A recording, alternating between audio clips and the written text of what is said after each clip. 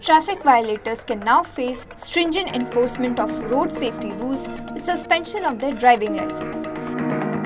In a letter to all the regional transport officers of Odisha, the transport officers were directed the same on Wednesday. The letter cited the Supreme Court's earlier orders of suspending DLs of offenders for 3 months for various offences of overspeeding, drunk driving, etc.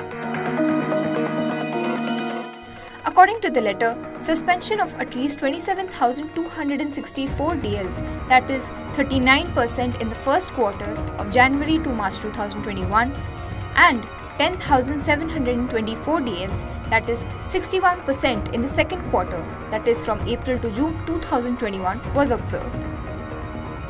However, the letter stated that if the number of DL suspensions against detections by enforcement officials are observed, then the number will be even less.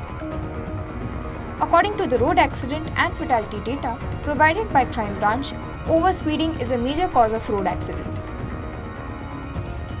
Last year, 72% road accidents were caused due to overspeeding, resulting into 73% of total fatalities, implying that strict enforcement of actions are not being taken against violators. The report also stated that during the period from January to June 2021, a total of 40,319 e-challans were issued for overspeeding, while just 4,027, that is just 10% DLs, were suspended. Bureau Report, OTV News.